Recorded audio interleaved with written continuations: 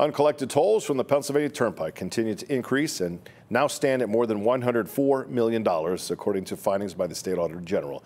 Timothy DeFoor says the Turnpike Commission continues to face significant challenges meeting financial obligations to PennDOT. Fiscal year 2022 is the last year during which the Turnpike Commission will have to pay PennDOT $450 million as approved under prior laws. Beginning in fiscal year 2023 and continuing through 2057, that amount drops to $50 million a year. The Auditor General says the amount of debt the Turnpike is facing is concerning, and he believes that the legislature has to work together to make sure it remains financially viable in the future. The Pennsylvania Turnpike has more debt than the entire state government of the Commonwealth of Pennsylvania.